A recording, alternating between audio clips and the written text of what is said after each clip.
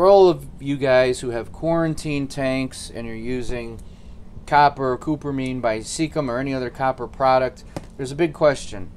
Does copper kill live rock, which is the beneficial bacteria on live rock or sand that is used to get rid of the ammonia in your aquarium that the fish excrete from breathing, from eating, from going to the bathroom? An aquarium is nothing more than a pretty toilet.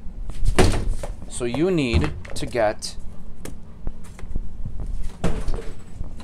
biological filtration in here to kill the ammonia, or the fish will die when they're in your quarantine tank. They're in the quarantine tank now because I just purchased them, and they got to stay in here 6 weeks with a half a dose of cupramine by Seachem, however you want to say it. And they're not going to see the main tank at all for 6 weeks. There's a pair of clowns, ocellaris, Tominitang, or Tominitang, however you want to say it, and an Atlantic blue guy right back there. So these guys will be getting a half dose of copper.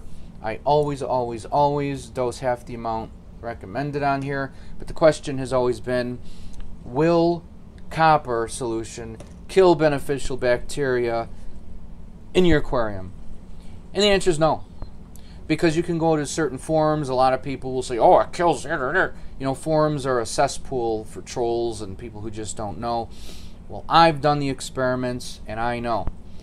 This live rock has been in my main tank for 6-7 years. And I took it out because I wanted beneficial bacteria in my main tank, my quarantine tank here, so it gets rid of the ammonia so the fish don't die while they're being quarantined.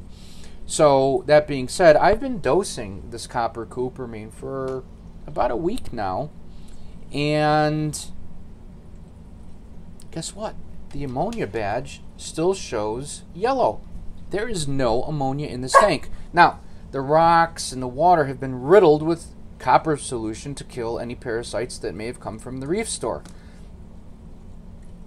Beneficial bacteria is thriving in this tank because the rocks are still alive and well with it. There's plenty of beneficial bacteria in here, so copper solution does not kill beneficial bacteria on rocks or sand. Does not do it. I proved it.